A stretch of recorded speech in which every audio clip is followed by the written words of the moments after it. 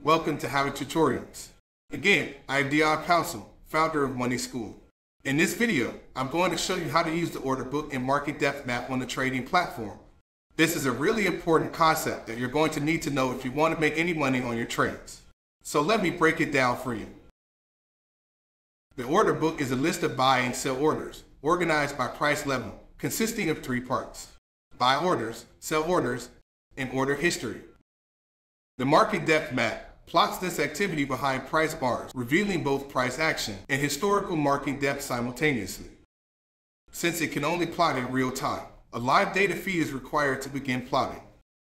As the chart advances, a sequential display of market depth information is revealed.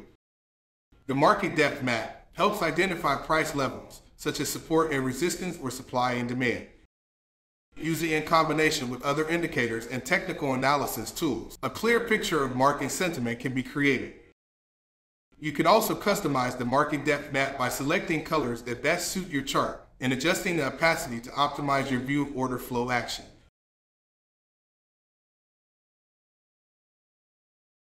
Okay, now you have learned about how to visually read the order book with market depth map. Thank you for watching. If you enjoyed this video, please don't forget to like, share, and click the red subscribe button below. Hit the notification bell to be notified for more videos. See you in the next episode.